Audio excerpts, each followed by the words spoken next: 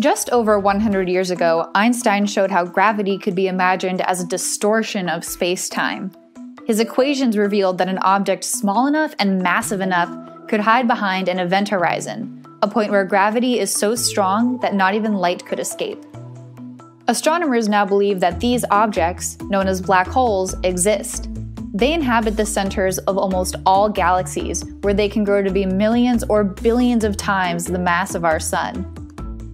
The Event Horizon Telescope, or EHT, is the first experiment designed to capture a black hole's image. Gas falling towards this black hole heats up to billions of degrees, causing the event horizon to appear as a silhouette whose size and shape are predicted by Einstein's theory. It is best to observe this silhouette in light with a wavelength of about 1 millimeter, where the gas glows most brightly, and light can travel unimpeded from the center of the galaxy to telescopes on Earth. Close to the black hole, the light waves appear circular, like ripples in a pond, but by the time they reach Earth, they are essentially plane waves.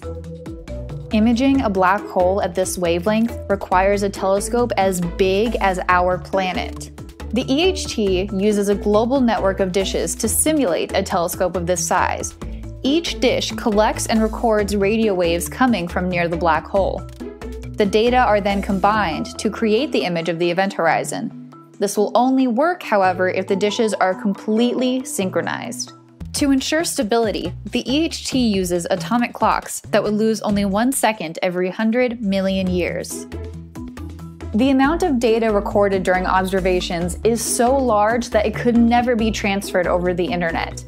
Instead, the recordings are stored on hard disks and shipped back to a central facility for processing.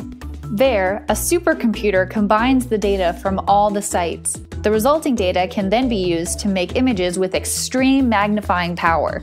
As more dishes join the EHT, and the more widely spaced they are, the sharper our image of the event horizon will be. The results could transform our understanding of black holes, gravity, and even the universe.